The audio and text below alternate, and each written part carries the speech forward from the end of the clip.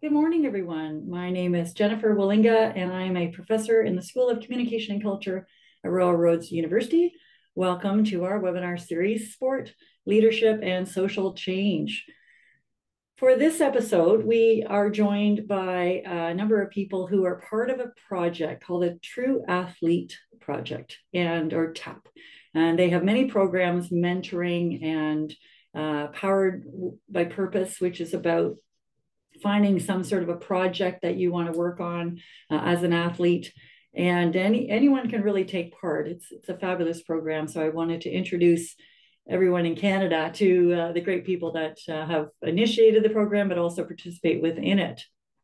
Love this visual, of course, with the sunrise and the rowing. I just kind of came off the lake, Elk Lake in Victoria, BC myself, and had quite a spectacular morning.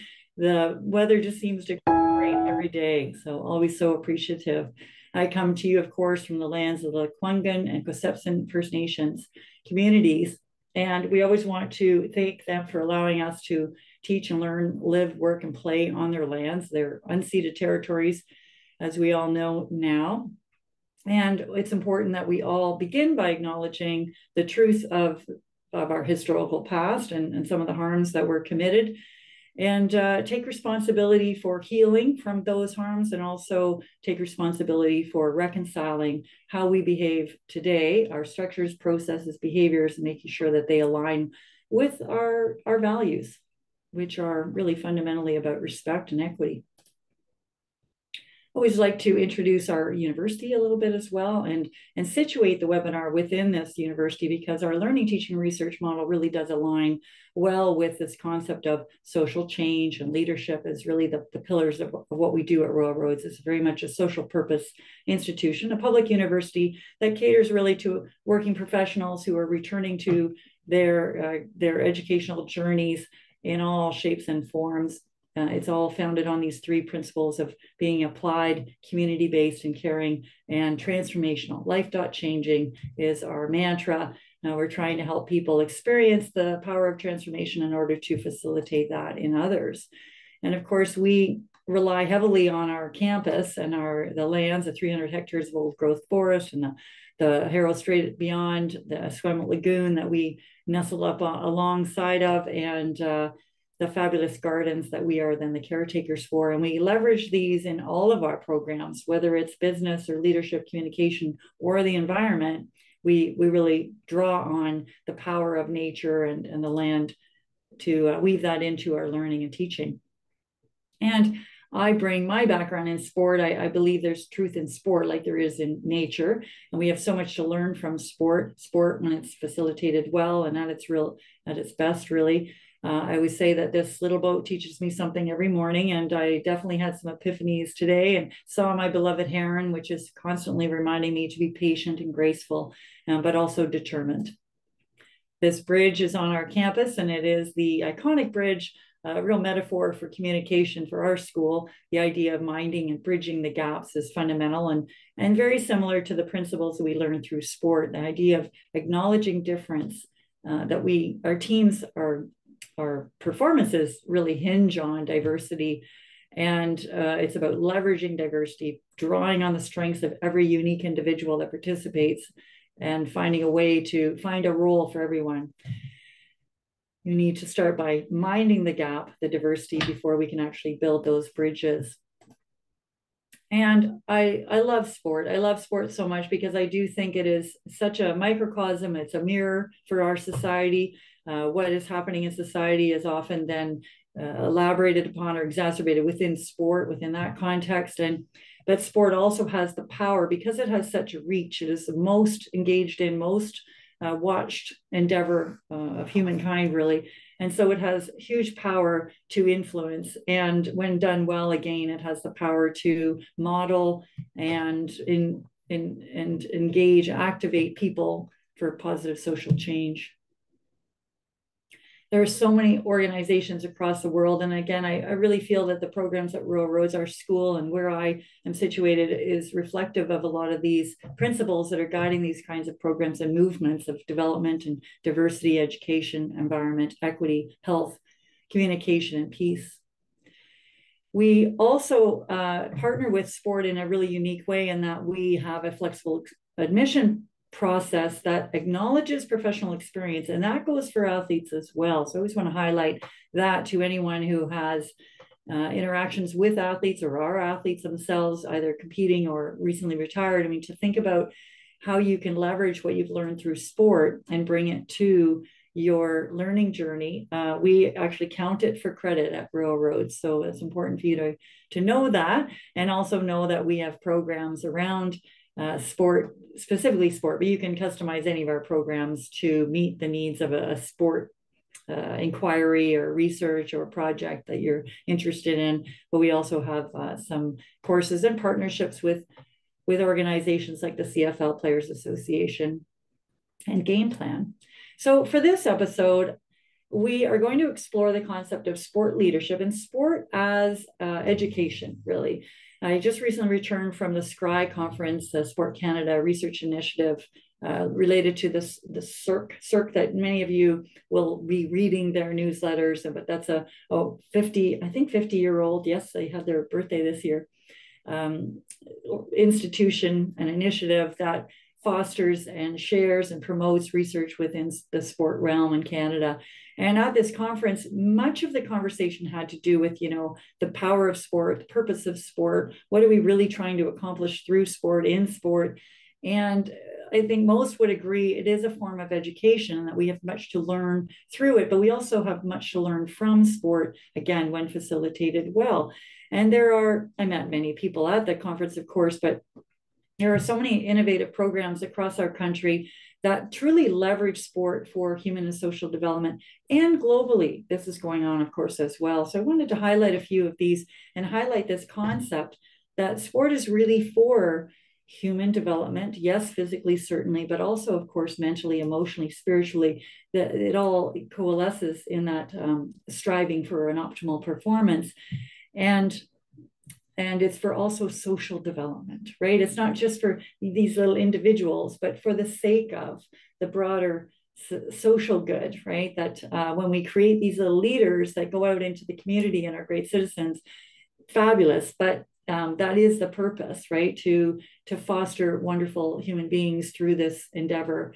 So they develop themselves physically, but also mentally, and emotionally, socially, socio-emotionally, and spiritually. So we have lots of different kinds of programs that tackle that kind of approach. And today we'll be meeting people from the True Athlete Project, specifically the Powered by Purpose program. So I'll ask them to tell us more about the program. Of course, I participated in it as a mentor and as someone who delivers a seminar on creative thinking, as people try to formulate the project that they want to galvanize around and pursue. And you'll hear about some of the projects that these young people have undertaken. We'll be meeting David Smith. And David Smith, I encourage everybody to have a look at his Wikipedia. I think he must be the most decorated athlete in the UK, maybe the world. It's quite remarkable.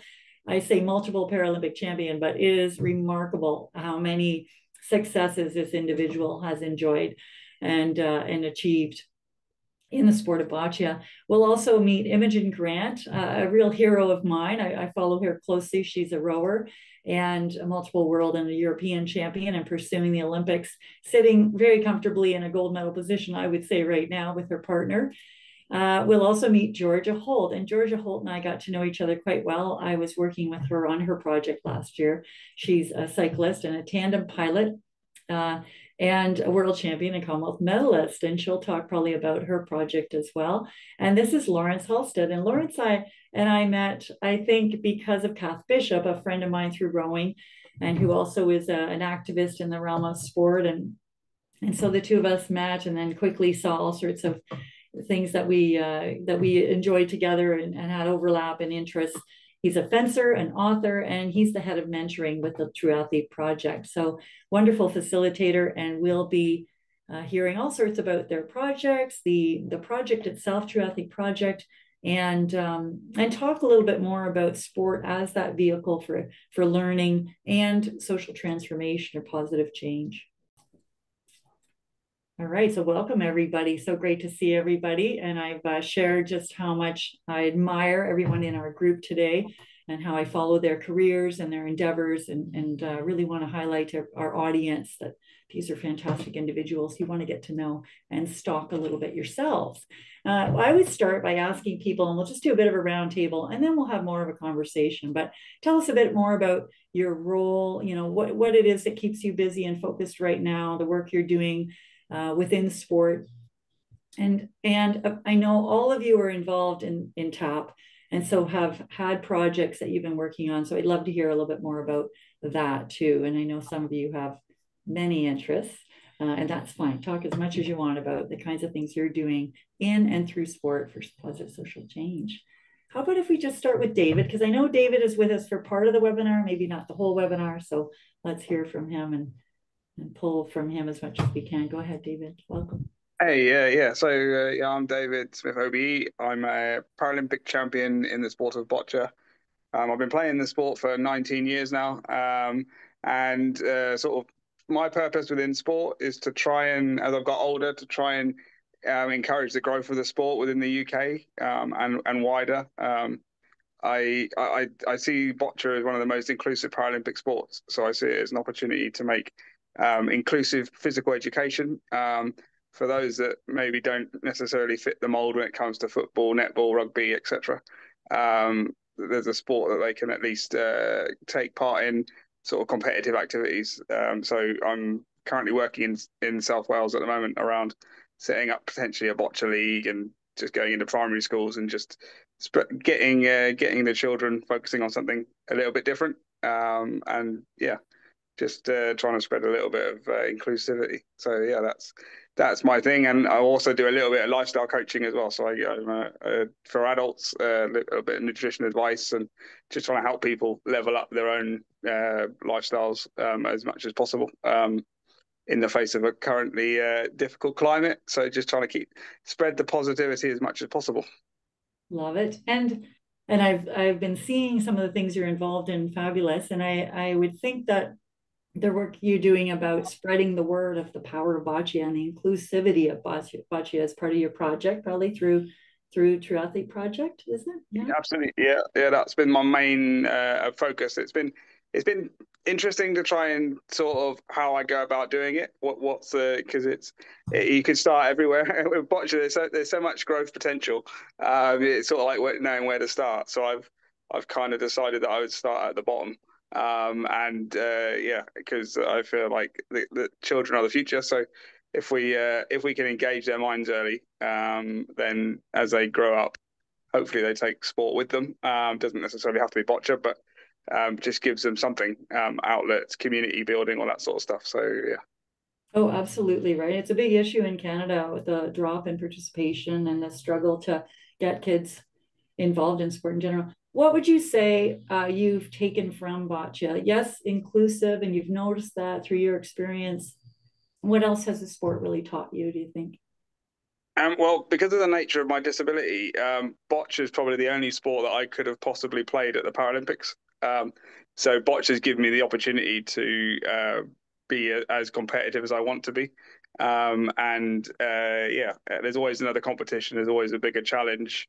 It's also enabled me to travel around the world in an electric wheelchair, to learn to live independently and manage my time around all the other bits that come along with a severe disability, like social care and trying to live independently with society not always being as independent as you could be. Maybe society sometimes likes to throw barriers in the way, so I've got quite good at jumping over them, figuratively speaking. So yeah. Love it. Thank you very much. And how about Imogen? Can you tell us a little bit about your role, what you're busy doing right now, what you're focusing on in and through sport? Yeah, my name's Imogen. I'm a GB rower, which takes up the majority of my time at the moment. But I also like to do a lot of different things, and that's kind of where TAP really came in. I recently graduated from a medical degree at Cambridge, and since then my focus has really been turned to using sport, and specifically through British rowing and rowing, given it's my sport, to try and further the sustainability agenda and try and improve the sustainability of sports in general, and in my case, rowing. I've been working with a charity called the Rivers Trust, and I've recently become an ambassador for them. And there's a lot of really exciting things going on behind the scenes that I get to be privy to, in terms of meetings that are happening between some of the NGBs in the UK, to see if we can start moving forward with a bit more collective action, to try and improve specifically rivers health in the UK, but more widely use sport as a vessel to improve sustainability more widely. Yeah, it certainly is so important right now, right? We're seeing in Canada as well, so many lakes, rivers are threatened. Flooding as well, right, has been so climate change is having a huge impact, and who better to be spokespersons for this big change. Thank you. And Georgia. Hello, I'm Georgia Holt, world champion tandem pilot and Commonwealth Games medalist from 2022. And now I'm a veterinary medicine student. So everything's changed a bit over the last year, but my main interests were kind of sparked when TAP came about, and we were offered the opportunity to join the Power by Purpose program. My main focuses at the time were the hopefully trying to change the Commonwealth Games rule of the medal allocation policy.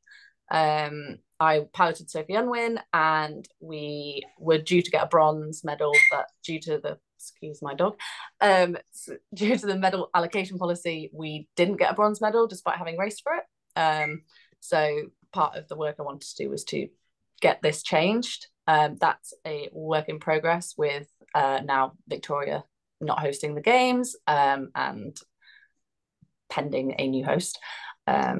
And then my second was females in sport, particularly the conversation around periods and making this more of a easier talked about subject. Luckily, I had quite a good open conversation with all of my coaches about this, but I'm very aware that that's not typical. So I was part of the World HQ's project, the Just Say Period campaign, which kind of helped to remove the stigma around the word. There's over 400 euphemisms for period. So this was really important for me to just make sure that we don't carry that stigma through for any other young girls coming through. Like you were saying, like the dropout rate for anyone or even people starting sport is quite high. And I have always loved sport and want other people to love it as much as I do. So yeah, my next steps have recently been with the British Cycling Women's Education Group, where they're trying to make a new framework for the female discussions and making sure that there is something in the handbook and with the new coaching structure that they're creating that there is a bit on female health, because previously there's not really been any. It's just been anecdotes or not really anything based around strict studies, and now there are more and there's more coming, so that's really good. There's a lot of work at Manchester Metropolitan University going on with that, so yeah, it's been nice to be involved in that and offer my perspective as someone who came into cycling at the age of 18. I was quite a late starter with that because I was a talent ID athlete. So it's quite important for me to let people in cycling know that not everyone knows the beginnings of cycling for women, and that when you first search something for how a female would start looking at a bike or a saddle, that it just takes you to a review where it says, oh, this saddle's 200 grams, it's lighter than that one. It's not that accessible. So that's been really good to be a part of. And then my third, I've got my fingers in many pies, has been with active travel campaigns. I went to something called a Kidical Mass, which was the most beautiful, amazing experience ever. And a Kidical Mass is a big group of children and adults joining to reclaim the streets, as there's not always a cycle lane or safe travel routes for bikes or any form of active travel, including walking sometimes. So I joined them on a Saturday morning to do a route through Manchester, and I think about over 300 kids came, and the streets were just lined with children on any type of bike you could imagine. There were kids in cargo bikes and unicycles and BMX bikes.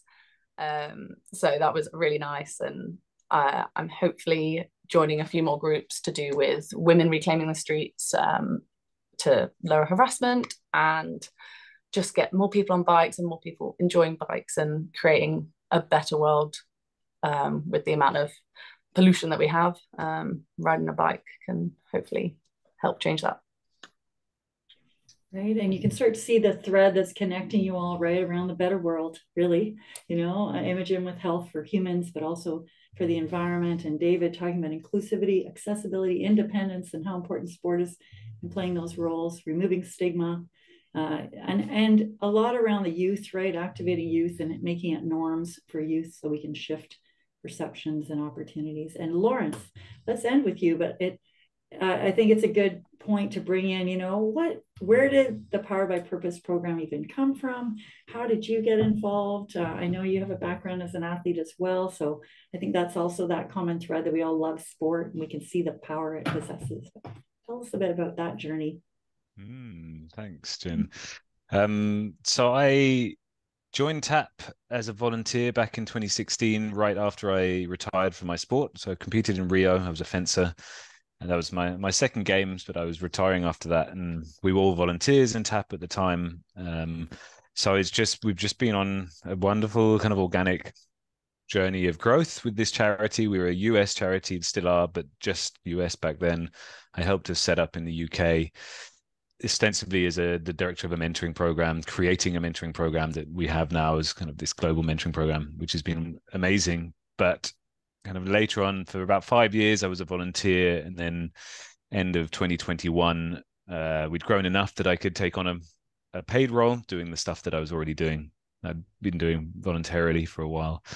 And the Power by Purpose program came about from UK Sport. It's their initiative, quite a pioneering thing. It's the first time we've ever heard about this kind of program of wanting to train elite athletes in becoming social change makers, activists, advocates. Certainly never heard about it kind of funded and supported from the top level of elite sport organizations, governing bodies. So they put out a tender to people to run a program like this, and it was right up our alley. So with TAP, we see our kind of USP as being at the center of this Venn diagram of performance, well-being, and social impact. And basically this kind of philosophy that those are not three separate parts of an athlete's journey where you do all your training to get better as an athlete, and then just once a year you have a well-being workshop, and then you might go into a school and take a photo with some kids, and that's your social impact. But actually being, as you're hearing from these guys, being an athlete and that journey can just be all part and parcel, all are supporting each other, all are kind of, they're synergistic actually. And so this tender came out and we jumped to the chance and wonderfully got the opportunity to partner with UK Sport to run the program. So these three were connected by being on the pilot cohort of the Power by Purpose program, which was last year. And we're in the middle of the second cohort now, and what a joy it's been and privilege actually to kind of put this program together and see what it's becoming and seeing what it does for people. I think we're crying out for in sport, and certainly athletes we're hearing, I mean, not for everybody, but there's just lots of athletes now who want to get out more and give back more than the opportunities there have been before. And this is a chance to really do that authentically and compassionately and effectively. Yeah, so crying out for it. And would you all say that you felt this need to leverage your platform, your learning, your role as an athlete? Yeah, David, can you tell me about that? Like, what's got you so engaged in this Powered by Purpose program? So for me, it was I obviously I've been an athlete for far too long. So 19 years at international level. And in a sport which is not very well known, it's quite easy to get lost. Even when you're successful, it's even sometimes trying to get in the papers is like trying to pull teeth. For me, it was like I didn't want to just be known as some guy that chucks balls for a living. That happens to be in a wheelchair as well. It seemed a bit cliche. So I wanted to. I've always been ambitious, I don't like ceilings, and the sport I felt like I'd hit the ceiling, it was lockdown really that kind of started opening my mind to let's do something about this. And then the Powered by Purpose sort of came along last year, and it just sort of it made sense to join because I felt like I was already on that journey, so it just made sense to share with other athletes who we're all kind of looking for the same thing, really. That extra, well, the purpose is the kind of the title. So to find that extra purpose, not just to be stuck in the lane of being an athlete, training and competing, but actually being more active members of the community, society, and using our platforms to inspire change. Because there's so much to learn in striving to be better at chucking balls around, and I find it with rowing, it's the same, right? We're going backwards in a boat and it seems kind of silly, but nothing's silly, whether it's flag fishing or going backwards in a boat. It's that idea of striving for excellence, right? So there's a great deal in just pursuit of excellence, all that learning and development that you're going through. But I love that reference to the ceiling. Okay, well, what's next beyond performance and competing, because you've all reached some of those peak performances already, right? So where do I go from here, and expanding yourself out as athletes? And I'm so proud of you all. I'm so pleased that it's happening, and I want it in Canada, Lawrence. We got to talk again after. I have another idea. Imogen, how about you? What really drew you? What was your experience like where you felt like you just wanted to be powered by purpose a little more? Yeah, I think it was it just came along at the perfect time, really, for me. But I think the need for something like Powered by Purpose, I think, has come from a real shift that we've seen in sports in the last 5, 10, 15 years. Sports people hold just a huge amount of social capital. There's so many hopes and dreams that fans place upon them, and it holds people's attention for a really long time. But we also know that high performance sport can be really destructive. Athlete A, and abuse can occur within gymnastics or other sports, and it can be really destructive. And there has to be something more. It has to be more than just winning. It has to be worth it, even if you cross the line and have come in last place. And for me, rowing and medicine coexisted for a very long time. And one of the things we're taught about in medicine is the patriarchal model of medicine. And this is maybe 50, 60 years ago, so quite a long time ago at this point. And the way that medicine used to be run was very patriarchal. The doctor told the patient, this is what's wrong with you, this is what we're going to do, this is what is going to happen. And the patient needed to sit there and go, yes, doctor, absolutely, doctor, thank you very much, doctor, and behave. And that was it. And of course, that is completely unacceptable nowadays. We talk about a very holistic approach to medicine. We talk about trying to see the whole person. We talk about trying to look at things that might seem disparate and unconnected in terms of someone's symptoms or someone's experiences, and connect them together. And that's really fundamental to how medicine is taught. And it really strikes me that there are so many parallels with the change that is happening within sports. It used to be okay for the coach to go, you, the athlete, you need to do this. And the athlete to go, yes, coach, absolutely, coach. Don't, the coach asks you to jump, the athlete says, how high? And an athlete was very much seen as a means to an end. It was all worth it if you got that gold medal, if you just followed the rules and did it. And I feel like that same shift that happened in medicine 50 or 60 years ago has been happening in sport over the last 10 or 15 years. It's not just enough to say you've got a gold medal, you should be happy. It's about seeing the whole person. And that's exactly what the True Athlete project talks about. It's exactly what Powered by Purpose has been set up to really empower. And so I think it's really exciting to be at the cutting edge of that and leading it forwards. I know that after Tokyo, the GB rowing team, we underperformed. We came home with 2 medals after a predicted 5 or 6, I think was the target. We had, I think, 4 or 5 crews that finished in 4th place. And there was a lot of finger pointing, a lot of questions. And one of the statements the UK Sport put out after the games was it has to be more than medals. And I genuinely think that's part of the reason that this program exists and why it's so important. You can't have athletes coming home empty-handed and thinking it wasn't worth it because they didn't have that one thing. And having more strings to your bow, having more fingers in different pies, having your eggs in different baskets, and something that feels meaningful, not only enriches your sport, but also, I think, protects you as a person, as an athlete, and just expands the identities that you're allowed to inhabit. And that's a really good point, that it expands you as a human being, and a more balanced human being is going to perform better. We know that, right? But also within your sport, because I think that's another gap, right? That within sport, there isn't necessarily the idea that the pursuit is valuable in itself. We've become so fixated on medals right across the world. I mean, we're all following in the same path, right? Canada's doing the exact same thing. And then Michael Phelps is left with his clank-a-clang, all his medals, and they don't mean that much to him, right? He's feeling rather empty and dark and broken afterward. So how do we also expand within sport to make it more meaningful? Yeah, really great points. Thanks, Imogen. Let's go to Georgia, and then let's come back as a group and talk a bit about some of those things we're trying to fix within the system of sport. What are the things that you see as gaps or that are broken or that we need to shift or change? And we'll come back to that in a minute. But Georgia, what got you engaged and excited about this program, Powered by Purpose? I think kind of echo what Imogen said. It just came at the right time.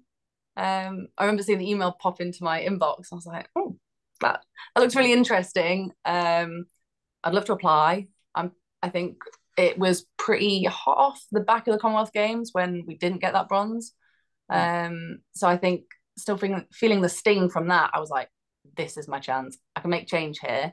And it sounds like I'm just moaning because I didn't get a bronze medal, but the whole thing for me is more than this medal. The whole thing for the Powered by Purpose, it's, more than medals as well. And I think, and then it goes higher to UK Sport, it's more than medals. And I thought, I can have a go and make change. If I was even to get it, I didn't think I was going to be accepted onto the program. And just having been at the Commonwealth Games, it was my first international, and being on that world stage and thinking, people, as much as this medal means to me, the silver that we then got, I was like, as much as this means to me, it couldn't mean anything to anyone else, even my family. And it's not that relatable. And I think we're seeing athletes becoming more relatable in this shift that we're seeing. Tom Daly, for example, he knits. Like that's relatable. Diving off a 10-meter platform, I don't think many of us can relate to here, but making athletes more realistic and humanizing them is really powerful. And whilst someone might not be interested in me piloting someone, they might be interested in the work that I'm passionate about within period poverty, active travel, power inclusion, and that's why they would follow and be engaged in the purpose that I have.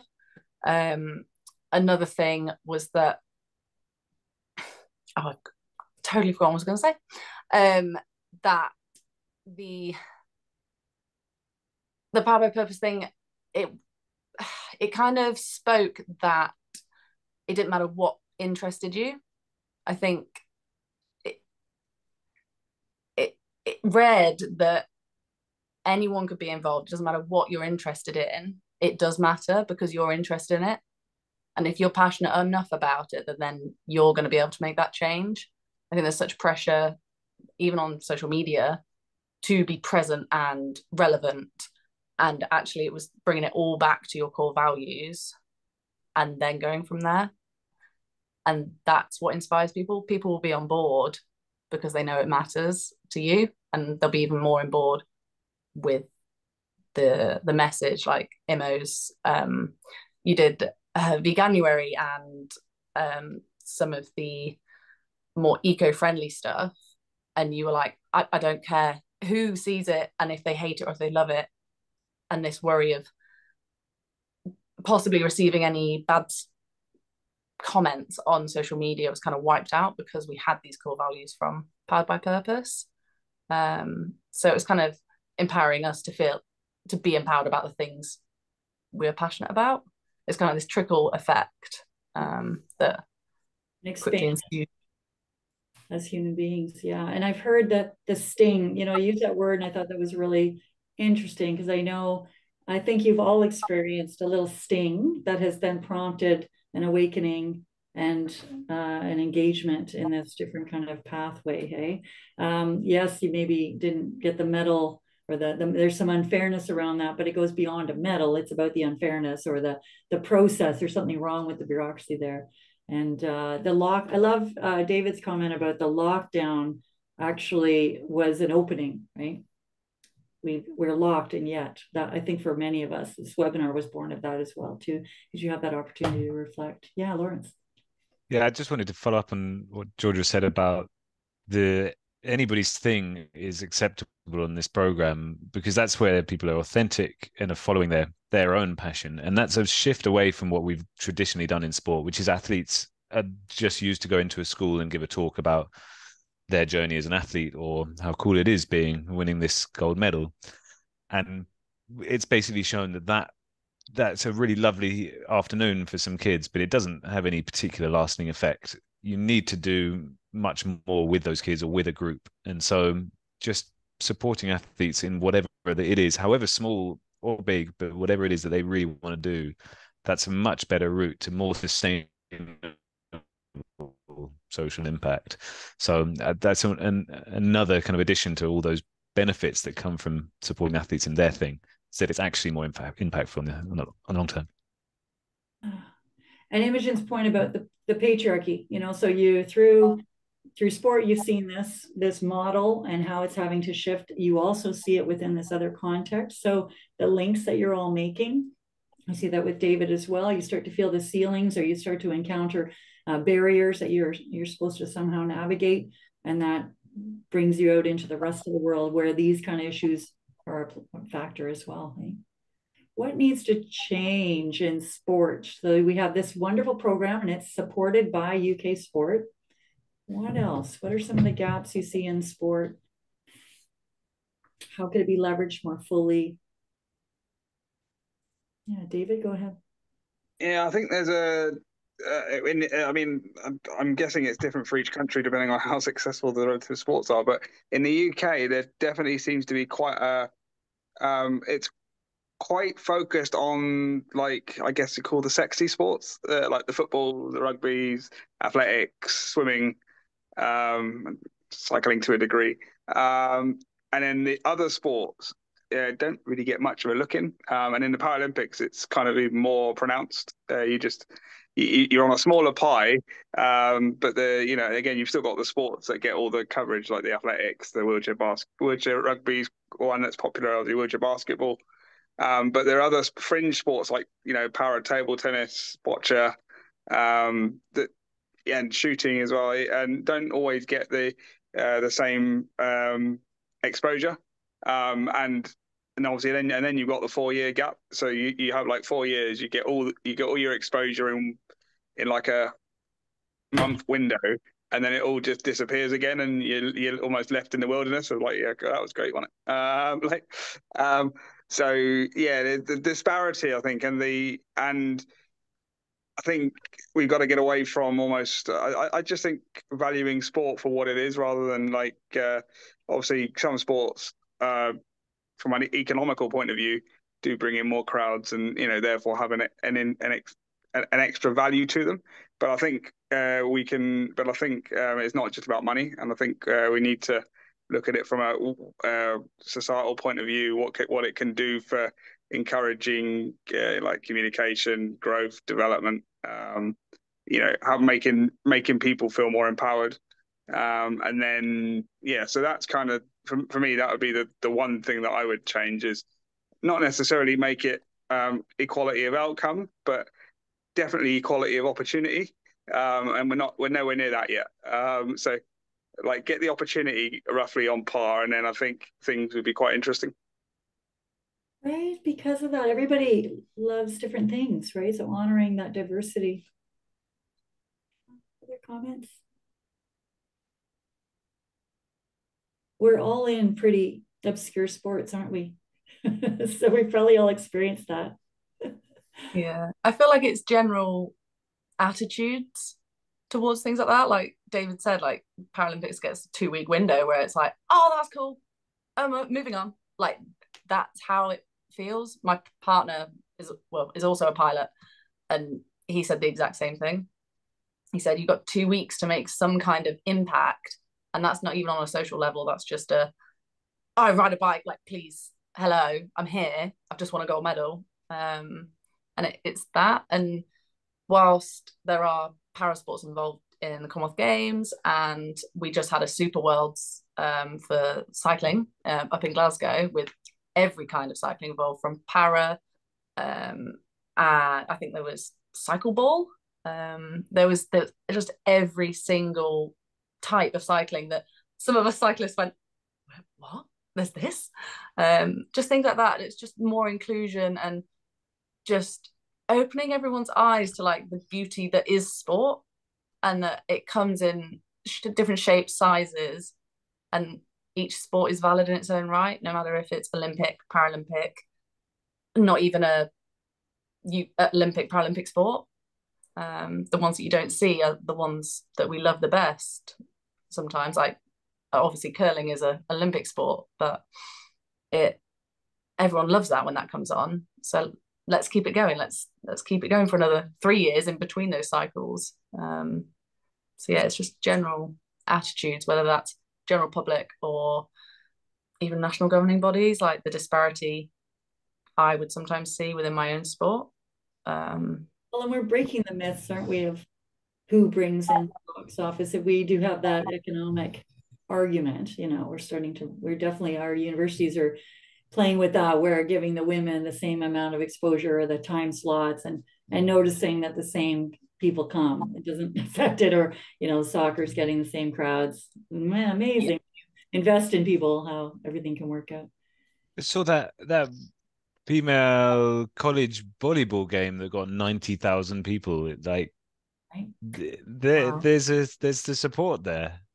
Yeah. So what amazing. Is this hierarchy based on? Either whether it's about the sexy sports, or this assumption that it's about money, like that we build these false hierarchies. How do we break that, or why does it need to be broken? David's made a great point about diverse interests. We need to value sport for its sake. And what else? I think definitely, I'm just maybe connecting both of Georgia and David's points, coming back to kids sports, when you're first offering sports, and how that's valued by society and generally undervalued financially. It's in schools that are struggling kind of financially. It's sport, art, drama, the first ones to be cut, and that's one of the biggest travesties of our education system. I think if we could fund and value sport at that age, and keep kids and people in sport for their lifelong, whatever it is, but more bocce, more curling. Not everyone wants to play rugby and cricket, or the equivalents in Canada and America. You'd have a totally different demographic, just understanding, appreciation of sport, and all the diversity of sport. I feel like what we all have as sports people, especially having survived in sport for this long, is a lasting love and passion for a sport. And as you say, we're all sitting here, none of us are footballers, none of us are multimillionaires. A lot of the time we're showing up because it's fun and because we love it. And I think part of the reason that we're so passionate about what we are passionate about is because the idea of someone not experiencing that joy and that dedication is really sad. We may lose people in a lot of different ways, and sometimes that might be a lack of interest, and sometimes it's doors closing. And I think as sports people, we're really good at looking at a long-term goal and breaking it down into small steps. We're really good at persevering in the face of adversity. We're really good at trying to root for the underdog. And so I think as sports people, it's very easy for us to see ways forwards because this is how we've been trained to think and problem solve for years. And maybe one of the things that needs to change is us as sports people actually speaking up and presenting these solutions more widely and continuing to push that forwards. You know, in the past, it hasn't always been acceptable for an athlete to have a stance on a social issue, and that's certainly changed. And so I think to some extent it's also our responsibilities to try and push the change from the inside while we're here and passionate and visible. Well, Rule 50, right? I mean, it's really against the law to speak out on the podium or use that literal platform. Yes, love it. We're speaking out. And what has prompted that? What's fostered it? Definitely programs like this, but there's been a wave, riptide really, of voice from athletes. Yeah. I think it's extremely interesting having conversations with people about their stance on morality and whether sport should be political. Because I feel like athletes probably have a very different view to someone who might just be a casual observer of a football game. Like you're saying, Rule 50 and understanding actually a lot of the time there might even be a regulation stopping you from speaking out, and actually then the consequences will then fall directly on you if something is to happen, which almost makes it even more important. Yes. And yeah, I was just gonna add to that, like it's quite strict on those sorts of things. Like you get fined, worse, you don't get to like race or selected. There's impingements for speaking out sometimes. And I feel like one of your things then was like what's made this shift. And I think younger athletes are seeing the change come through, that older athletes are now passionate about things that they've always been passionate about, but it's after they've retired. Whereas younger athletes now going, oh no, hold on, I can do both. Mm-hmm. And that's okay. And that's probably good sometimes, that we can do both things and be passionate while we're in. Like that bit is changing, except when you're on the podium, that you can speak out about there being better equality or better inclusion within your NGB. I actually did the speech I did for TAP when we did our final day at UK Sport. I did that in front of our British cycling staff on their team day, and that was me directly saying like there are differences between the Olympic and Paralympic sides. Like part of it can come from the staff and their attitudes to what they think is legitimate or not legitimate within their sport. And another thing I went to was actually the UK Sport leadership research review. I don't exactly think that's what it was called, but someone had done a study on females within leadership roles of NGBs or international governing bodies and their barriers within that. So if you haven't got women at the top or anyone, more diversity at the top of making these decisions, making these rules, then it's not going to be considered. Well, that's how it feels, that it's not going to be considered. And I think even that structure of who's at the top of an international governing body or like the UCI, or it's more voted by not just those in there, and it's not as corrupt's maybe a strong word, but the athletes of cycling can vote for that, and it's not about people gaining votes through friendships or other means. Was kind of what I learned from that day, that could and should change a bit? Absolutely. How can you support diversity if you aren't actually diverse, right?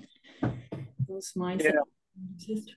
David, and then I agree with that. I think it's I think diversity in boccia, diversity kind of is a multifaceted issue. In our sport, we've got a very white group. We're all quite aware of that, and mostly male as well. In this athlete group, and as a leadership group, we're coming together, and it's something that we talk about quite often. As like, how do we and there are many issues. And in terms of the staffing group, there isn't a single disabled athlete on that staffing group that manages the most disabled Paralympic sport. Like, what? It's bizarre, isn't it? That's like, the most inclusive disabled Paralympic sport, and there's not a single disabled person in the staffing group at all. The only person that has any sort of original links to disability is a former OT that's now our performance lifestyle advisor, but she's still able-bodied, which is interesting. And because of that, we end up struggling with development. So the issues like getting new players into the sport, even just understanding what it's like to have carers, and what it's like to deal with society's barriers around accessibility and travel and all that stuff. Like, it's almost like the staff go through like a year's or 2 years probation trying to figure out all the minefields that we have to deal with on a daily basis, and they still don't always get it. Which is quite amusing, but it just shows, and that makes the development of the sport difficult then, because you can't attract the players, because there's not a lot of understanding or empathy as to like what it actually, not just what it takes to be an athlete, but what it takes to be a severely disabled athlete. It's just like, nuts. So it's something that we're acutely aware of. And you're right, it's chronic. It just becomes this cycle, perpetuation. Yes, Lawrence has too. I was just going to back up George's point about the changing dynamic, shifting generations perhaps, but some of the research that UK Sport did as a foundation for Powered by Purpose, they showed that 84% of current funded athletes want to use their platform for some good outside of their sport whilst they're still competing. So that's something that's a major shift, exactly like Georgia said, that previously both society wanted that from athletes, just keep your head down, your job is to perform, but athletes also kind of towed that line. So that's a big shift. But also, as Imogen said, that over 60% of the general public want athletes to be role models for something, to stand up for something and use their platform. So there's a shifting zeitgeist, both within athletes who are younger and more purpose-driven, as I think we know younger generations tend to be, and society kind of wanting and hoping for that from these athlete role models. I feel like it's a route to success as well in terms of engagement in sport too. We've seen the rise of the incredibly successful Netflix documentaries that follow people within sports, F1 or tennis or rugby. There's loads of them, and the key commonality between all of them is the story. They've got a good story, right? And what's a better story than an athlete with a purpose? I feel like it kind of comes hand in hand. As soon as you have someone who's standing for more than just their sport, you've suddenly got a better story there, and you're going to have more interest. I thought you were going to say the humanity was the common thread, Imo, because that's what I think connects. I bought in. I'm such a fan of all of them. I'd happily watch, because you're seeing the people who are doing the sports. Finally, you're seeing really what they're struggling with, and that they're actually a bit anxious and doubting and all of that. You're right, the story's there as well, but that also supports your point that when the athletes are doing this stuff, you see a little bit behind them doing their sport to what they care about, and them as people acting in the world. and the interaction between, I look at all of you beautiful individuals and how then you interact with the sport that you're involved in, as well as your other activities. But, you bring, and then the sport brings, and pow, all the spark comes. I know it's not a chicken or egg. I don't think that, you're all very ambitious, high achievers, very insightful, thoughtful, powerful people who have come to sport for sure. But also sport has then pushed you, right? Has fueled you. What part of your sport do you think, or in what ways has sport taught you or inspired you to pursue different passions? What role does the sport itself play? Going backwards in a boat, Imogen. Because people do think, oh, it's so boring, it's just repetitive. But you and I know it's a billion things are in your brain every stroke you take. In what way has rowing infused your path, your journey, your purpose? I mean, in so many ways. I think the one that I'd touch on here is probably the part of sport that has had the biggest impact on me personally is probably sports psychology. As a rower, I was introduced to rowing through the boat race, which is in eights, and every eight has 9 people in it, and 8 of them need to row perfectly in time 35 to 40 times a minute without making mistakes for minutes and minutes on end.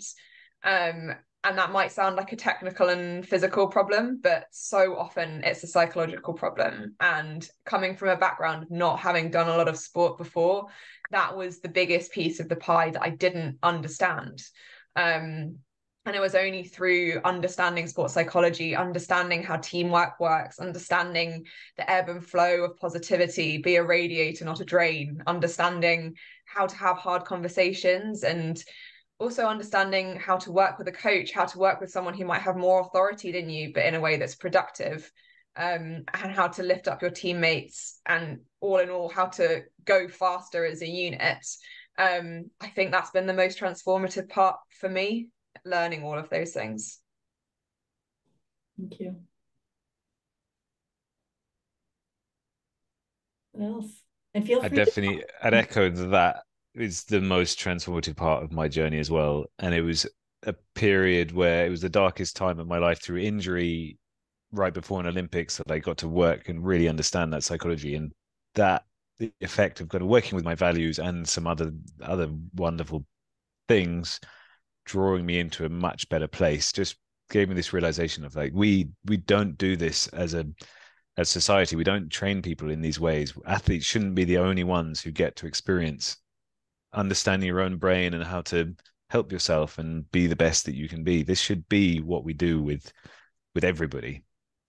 That was definitely the starting, those are the seeds that led to me joining TAP and doing it, and then everything else. Yeah. I definitely feel like a lot of officers would be a better place to be if they had some sports psych sessions. Right? Yeah. Hearing that, I'm like, yeah, like sometimes you wish some people can look at things objectively, like when you'd have to in a training session or something. I can relate to that a lot. My transformative part, though, is maybe a bit different to you both. It was more that I kind of found cycling when I was 18. And to put it bluntly, I found it through failure. I messed up my A-levels, which are the qualifications in the UK that get you into university.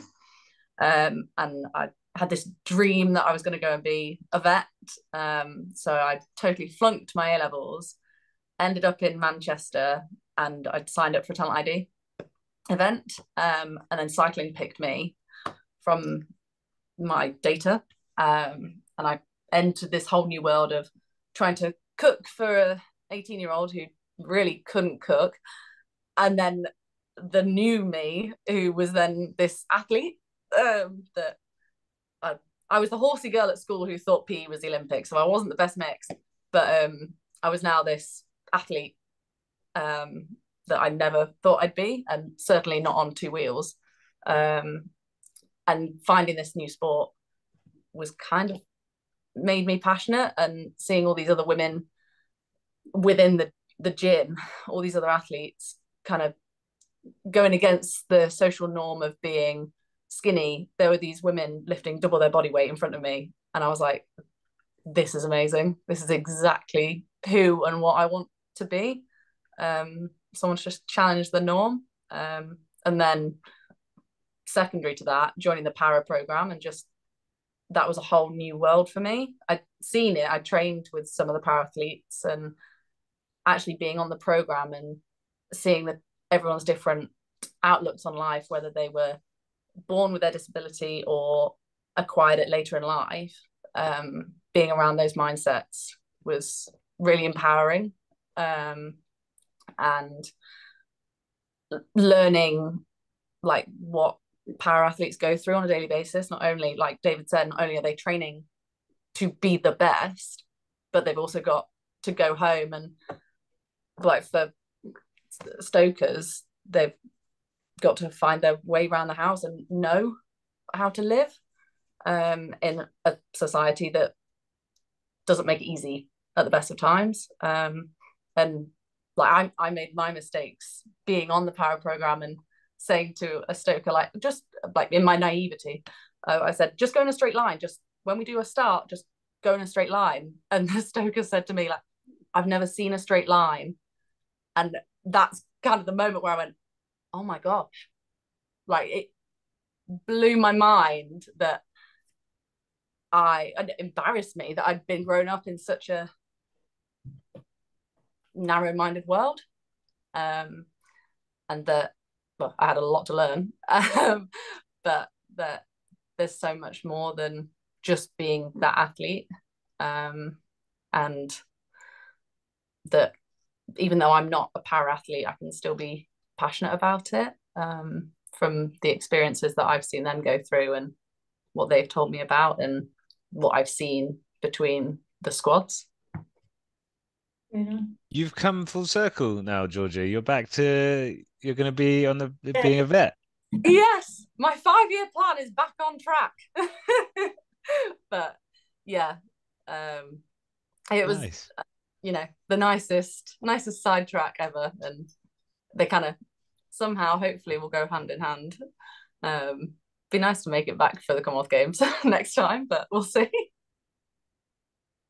Really interesting, learning through sport around questioning assumptions and this idea of just complete, I don't know, kind of serendipity, and opportunity that can come out of nowhere.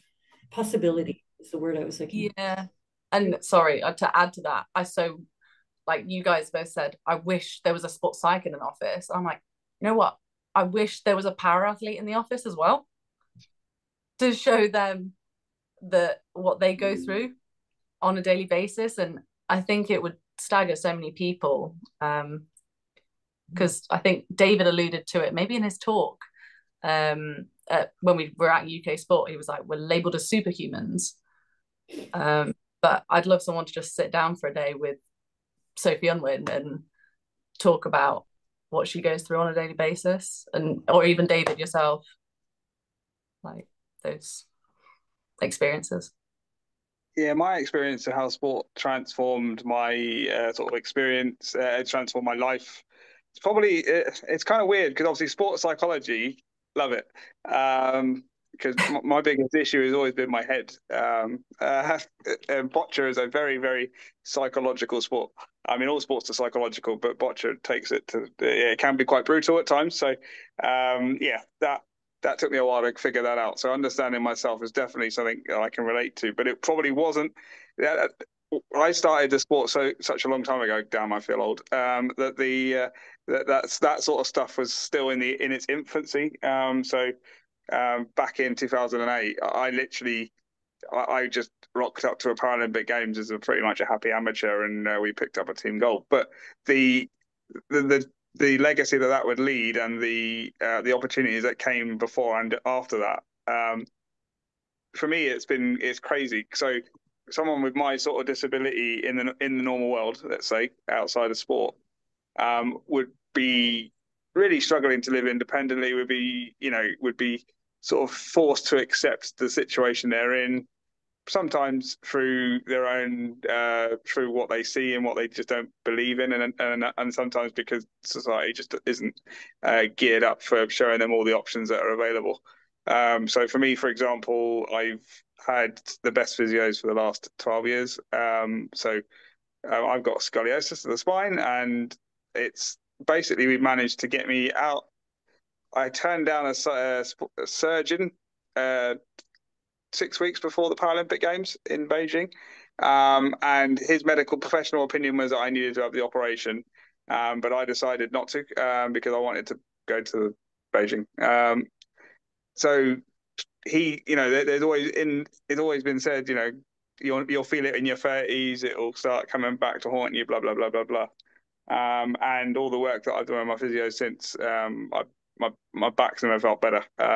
My spine is stable, and I'm more able than I ever was in my 20s. It's transformed my relationship with physios and those sort of people, because when I was a kid, I was pretty much tortured as a severely disabled person. We used to call it physio torture because they used to string you up in all sorts of weird medieval contraptions to try and make you walk or look straight, because that's what they thought you were supposed to do. And so I was tortured from the age of about 5 to 11 on a daily basis, with purely on the pursuit of being able to walk, even though it was never going to happen. And I'd accepted that when I was about 6. So my relationship with medical people and physios was very, very scarred at that point, and then you had to relearn that. But Boccia gave me the opportunity to build those relationships with professionals again, to learn how to say no to people that suggest things, but also to say yes to the things that have potential, and to look at the bigger picture, not just stick in your lane, as it were. Like I said, being able to travel the world, being able to drive, being able to live in a city that's 170 miles away from my parents. There's lots of people my age with my sort of disability that still live with their parents, and because their parents believe there's no one in the world that could possibly look after them like they could. So there's a bit of letting go issues there. But great thing with Boccia was it meant I could pull away. I could fly off into the sunset and then come back when I wanted. So that's what sport's done for me. And obviously I'm, soon going to be a homeowner. Happy days. And yeah, just that those opportunities don't come around for people like me in normal society. So it's almost actually really frustrating in a way that was said earlier about, like, I've seen all these things that could do wonders for society: psychology, wellness, nutrition, sleep. Even like managing jet lag, it could be useful for some people that don't sleep very well. And yeah, it's quite frustrating to see like having all this knowledge and not being able to share it. So that's why I'm a lifestyle coach as well. Yeah, good. And thus the program, right? You're coming through sport, you're learning all these things, developing this wisdom and insight and purpose and passion, and our leaders, right? And your leaders coming in probably too. And I mean leaders as in, you're inspired and you're driven and you're seeking meaning in the world and in your lives, but you're coming out even more equipped through sport. And so what's next? And how can you, we heard from Georgia, we need people in these positions of leadership that reflect some of the purposes that you talk about. What are your plans? I think in general, a lot of it's about momentum. And a large part of my journey through the Powered by Purpose program as well was just taking the next step, even if it was small. And for me, I didn't see kind of results straight away. I wasn't great at speaking about sustainability, which is one of my passions, straight away. But now, 12 and a bit months down the line from having started the program, I do feel really equipped, and I feel like I'm making a lot of progress. And I think a responsibility does then lie on our shoulders because we are more knowledgeable and more equipped. And it's about keeping putting ourselves out there and keeping talking about the things we're passionate about, even when it feels hard and even when it feels scary. There's an interesting balance, I think, between personal action and more institutional action, I suppose, is the thing as well. Trying to balance where to put your energy, because it's a lot easier to speak out about something as a lone voice because you just have to agree with yourself, which is most of the time an easy thing to do. But we all know that we can have a bigger impact if we can hold hands with more people and rely on the power of the group. And kind of working towards that is something that I'm really trying to work towards. It's something I'm focusing on at the moment. Love that expression, holding hands. I often say link arms. I just heard someone say lock arms the other day. Yeah. And I love that we agree with ourselves pretty quickly. Yeah. So how to find your people. Okay. Excellent. Who else? What are your plans? Where are you going next? What have what are your next steps as leaders? Yeah, I kind of agree with that. Oh, sorry. No, go on, continue.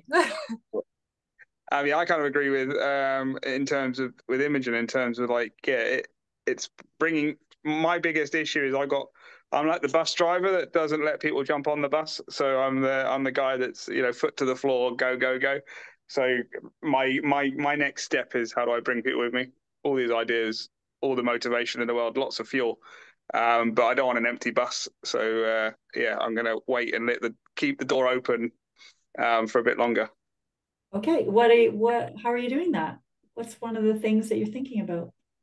So I'm doing quite a lot of work at the moment around sort of gradually sharing my ideas with people that are sort of similar experiences to me, who maybe aren't quite as maybe in a different level at stage of their sporting career, or potentially like not yet ready to kind of push, but have a similar ambitions, but just aren't in that frame yet. But kind of just I'm gently prodding, slowly, gently prodding and sort of nudging into come with me kind of thing, and just encouraging a little bit. And yeah, there's work within our sport as well now in terms of how we're as athletes, because we used to all just do our own things a little bit, which it's fine because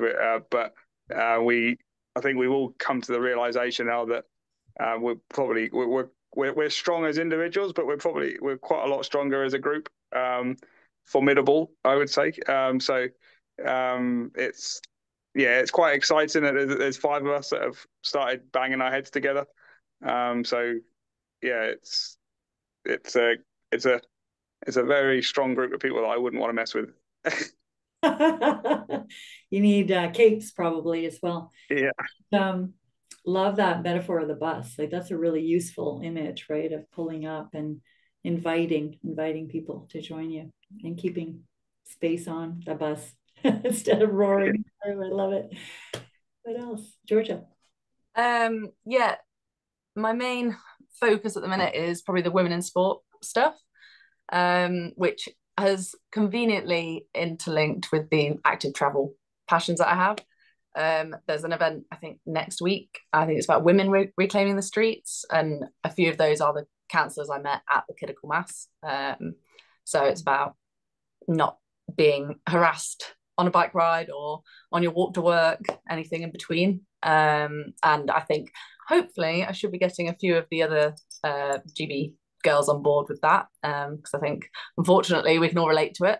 So I think that's the most up-to-date thing that's coming. And then just I think I'm joining a British fencing camp later down the line in December, speaking about my experience as a female in sport and how that's impacted me, and opening up discussions about how to deal with periods during competition days, training days, and how I would deal with that, and hopefully making that a more comfortable conversation for athletes to have with each other, with coaches, family, friends, and just making that a fine topic of conversation to have.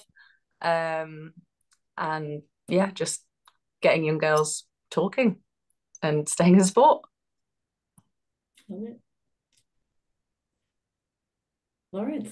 Well, so I like what Imogen was saying about momentum, and that's what it's all about for us from our point of view as well. Obviously, my work in this space is largely coming through TAP and Powered by Purpose, and we are noticing already a lot of interest in it. As you'd imagine, this is a pioneering thing from UK Sport, one of the kind of top governing bodies in world sport.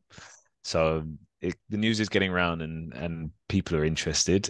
So that's one part. And just I think as these stories come out, things like this webinar, we're just seeing opportunities kind of coming in more and more regularly for people wanting kind of athletes from the Powered by Purpose program to contribute to whatever it is.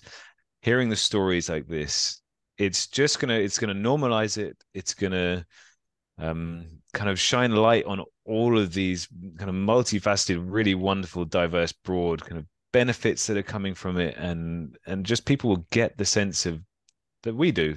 It makes perfect sense. Of course, this is what we want to be doing as athletes and supporting our athletes, and this is what we want to hear, and kind of as a public, we want from our athletes. This is how we want them to be superhuman. Actually, is like on the pitch as well is great, but in these other ways is awesome. And just we have some fairly strong anecdotal evidence from just this pilot cohort that being on the program and being at least in this space is really beneficial for performance. And we've believed this for a long time, this overlapping circles of well-being, performance, social impact, that it makes total sense to us that if you have this kind of interest and identity and passion outside of your sport, it relieves, then suddenly identity and sense of self-worth is not wrapped up in whether you win that medal or win that match or race. And when you're there, you're just free to perform. There's nothing more hanging over you because you have there's so much more to you. And we've seen some pretty remarkable kind of results, like personal best just in those months and year after the people joining the program. Anecdotal, but it totally, I think I'm totally buying that. I think we'll see more and more of that.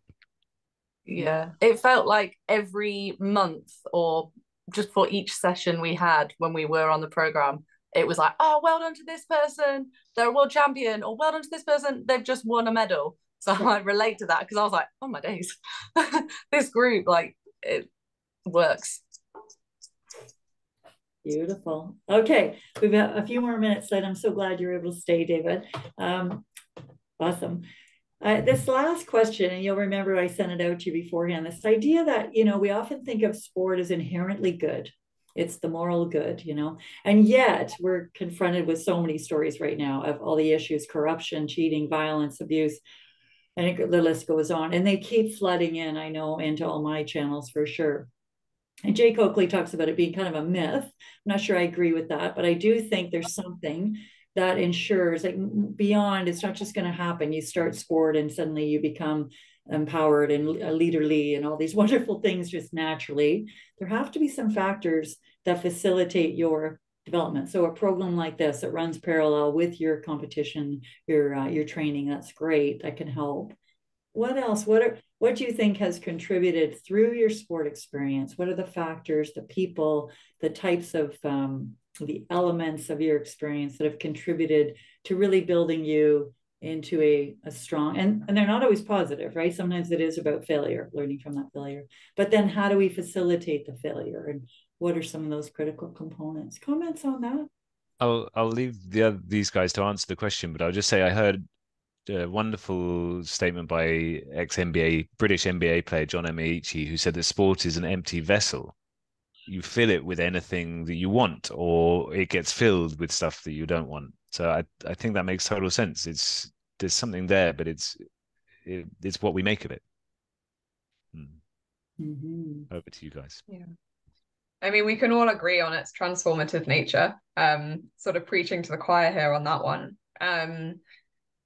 I think sport is so fantastic because it's so flexible and can be so varied. But with that, it can then be exploited and abused, the power that it can hold The word integrity springs to mind. I think if a sport or a sporting body has integrity, you're probably on the right track.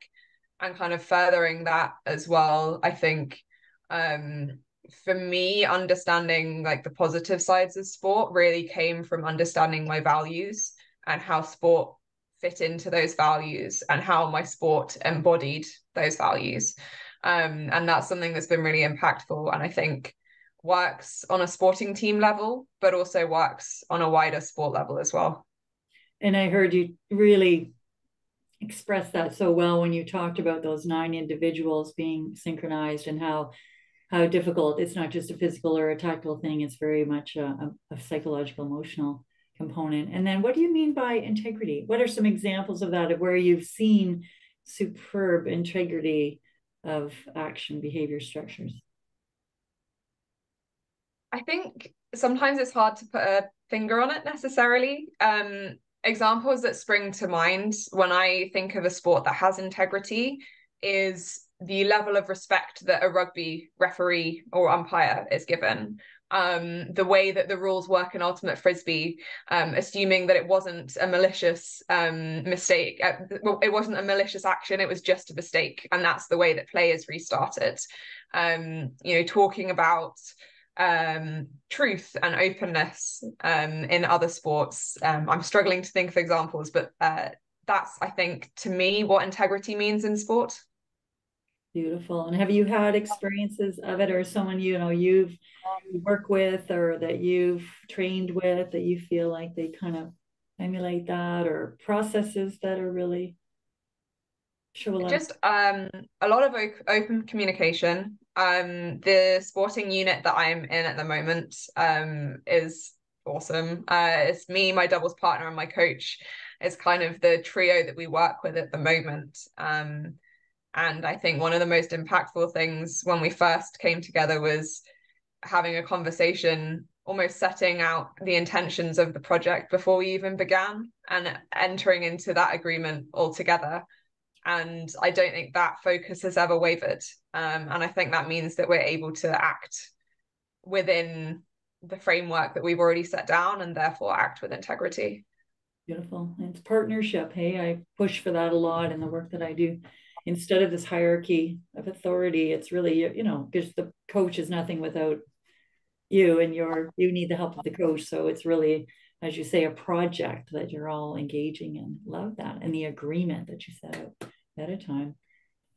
What else? What are the critical factors that have fostered a leader in David Smith or Georgia Holt or Lawrence? Because Lawrence, you can share from your fencing perspective too, right? Mm-hmm. I think for me, so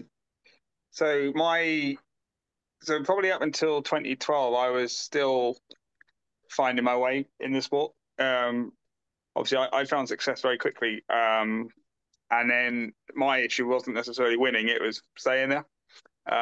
So once people know who you are, you become the target. It's sort of like the monkey on your back, and people are it's a double-edged sword. You're expected to win, and you got people raising their game to beat you. So you got two-pronged attack. The coaches are never satisfied, and the players that are trying to beat you are still trying to beat you. So that was kind of learning to deal with that was quite difficult. And then, but I think for me, you said about partnership. For me, that was probably the thing that really kickstarted my era of dominance from about 2014 up until still ongoing. Really, I'm trying to keep it ongoing for as long as possible. But so from 2014 until now, my dominance sort of stems from the partnerships I created. So the first person that I partnered up with was my sports assistant, Sarah. So she's been with me as a sports assistant since 2011. She has to do my personal care as well when we're on competitions, but she's basically my golfer's caddy, so she knows all about the balls. We talk tactics and stuff. She's not a coach, but she's on the court. She's the one that tells me what in between ends we have conversations. She's the one that either tells me to pull my finger out of my ass or to give me that's all right, you're still in control, that stuff. Stuff I need to hear.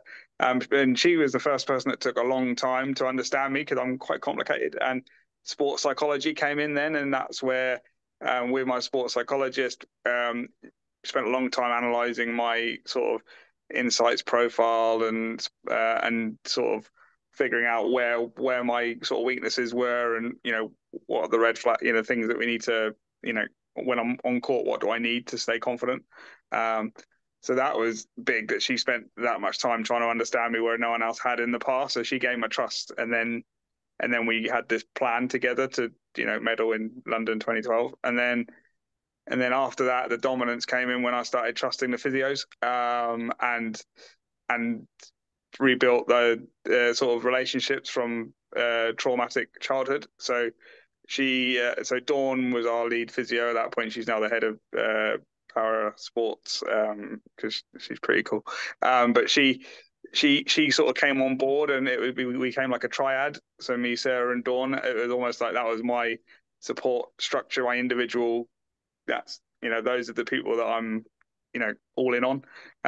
So she was the one that came up with ideas for my change of being, my medical stuff that made me a better player, but also fixed my health, improved my health. And yeah, so those things sort of then, I'm a relatively middle of the road in my category, playing against players that are quite significantly more able than I am. Yet I make up the difference through the technology that I use and the support I have, and the maximizing my disability, making the best of it. So that's where I gain the 15-20% on people.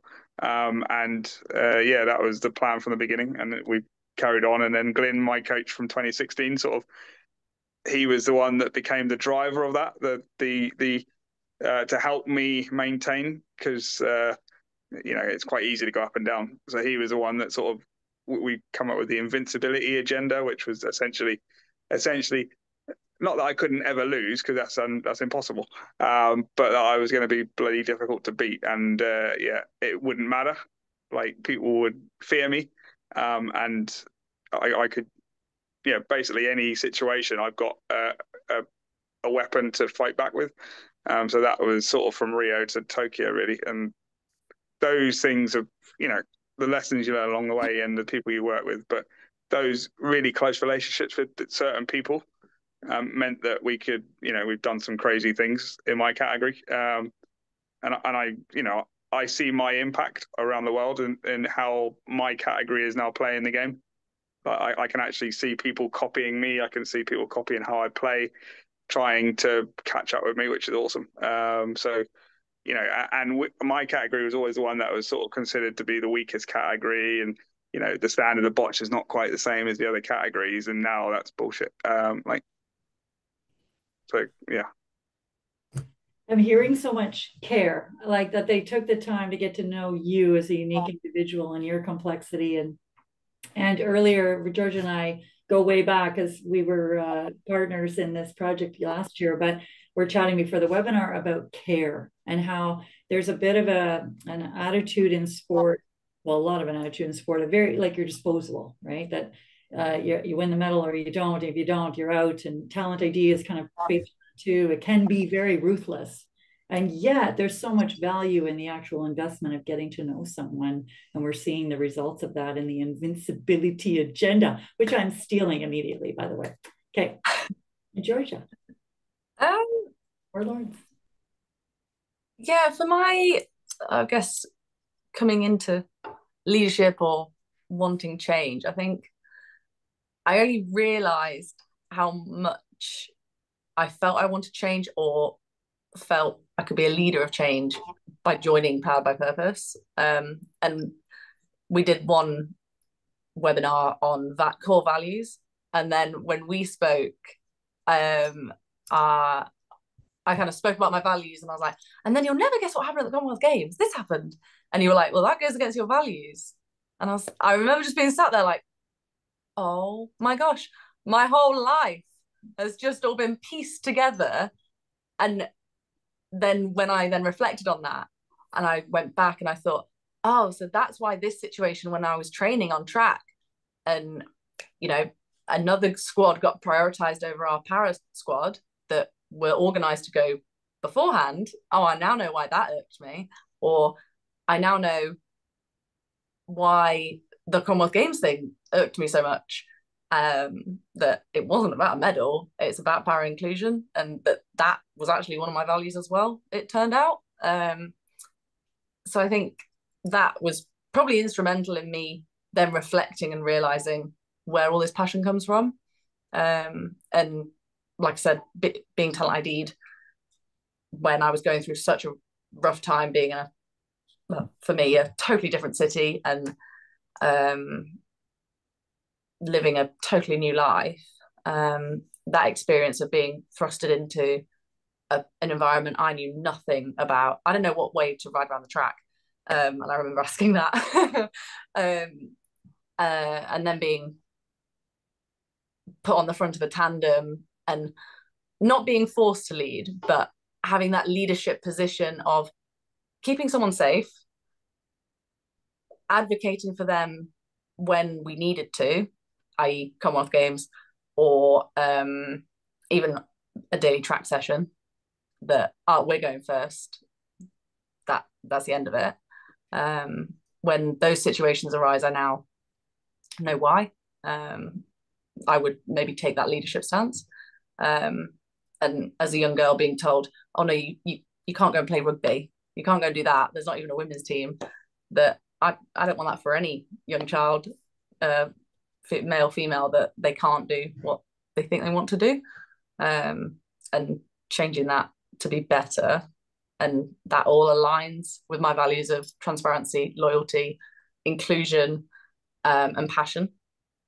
And that kind of rings true to why I find it easy to be passionate about maybe harder subjects, like more, well, not that none of these are political subjects, but happy to tackle these quite head on, because I know I've seen people's lived experiences, I've heard their anecdotes, and been alongside them experiencing these sorts of things. Common hearing a lot of that partnership concept, or trusting someone else, working with others, but the respect and agreement, and equity, and Imogen's story, and the actual interest, investment, care from David, and then the intervention, right? Someone that can come in and help you arrive at, give you the opportunity, challenge you, or something like that, like this program, but other experiences you've had too. And Lawrence, how about you? What are some of the critical factors you think necessary? Clearly, I agree, like education, some kind of opportunity to actually reflect and distill. But what else? So as everyone was talking, and especially as you summed up the kind of care element, I kind of come back to the fact that I was very lucky. I had a coach who followed me from the age of 7 when I started, an incredible kids coach, probably the best in the country, all the way up to Olympic level. He also happened to be the best coach in the country by far for elite level. And he was just somebody absolutely loved the sport, had a great passion for it, and wanted to just bring everybody on board with fencing. And this idea of care, we talk about this a lot in TAP as well, and this is so central to what we want our vision of sport is that you care for the person before you care for the results that they give and the performance they make. And that's what I had from this coach was I knew just without any thought that it didn't matter what the result was. Even up into Olympics and World Championships, it was not going to affect our relationship, how he thought about me. He was only going to treat me with love, basically, one way or the other. And it's only since in the last kind of 8 years or so, since retiring, since being older, that I realized that's so rare for the first part and so impactful. So if we can give people, anyone, PE classes, kids in school, elite level athletes, anyone, talent pathways, anyone, that experience of being cared for regardless, but still with the passion, and he was a brilliant coach, the technical knowledge, the drive, the ambition, then that changes everything. Right on. You've inspired me to write my coach. And just let them know, right, how much they meant, why they meant so much to you and what they were providing, because it does take a bit to really distill it all, doesn't it? Thank you all. That's our time. And I'm so appreciative of all the time that you've provided. I think we will all do our very best to share this out. There's so many great pearls in here for people to take in and reflect on themselves. So thank you all. You're also inspiring education in and through sport as you share your wisdom today. So thanks again, and good luck, everyone, in all your endeavors. I know you're all pursuing many things, which is the healthiest way to go. And we'll talk soon. Take care.